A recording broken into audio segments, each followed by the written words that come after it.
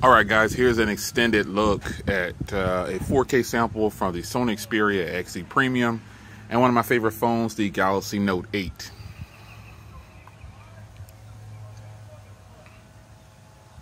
Now, one thing I learned about the Sony phone from shooting a lot of 4K video, there's a warning message that pops up. Still, Sony hasn't taken care of that issue yet with extended recording in 4K, but at least you can record in 4K. Kind of sad, but it is what it is. And with Samsung, you can't record more than 10 minutes. And on HTC, you can't record more than 6 minutes. And I recently found out on Xiaomi phones, it's 8 minutes. So it's a very bright day out, so this video might be have a little strain on it, but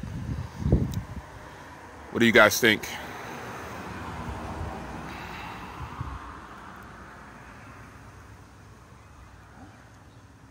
Very nice. I think the Sony phone, through the viewfinder, it looks a little choppy. That's just from what I can see through the viewfinder, but I guess once I get it on the computer, I'll be able to look at it and see exactly what the problem is or what the issue is, or if there's no issue.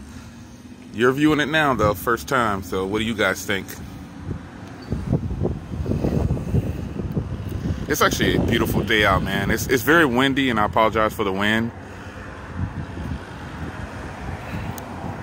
But it's probably about, man, it's probably maybe 70 degrees, beautiful sunny day.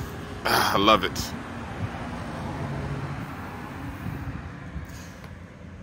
All right, there you go. Extended look, 4K sample, Sony Xperia XE Premium versus the Galaxy Note 8.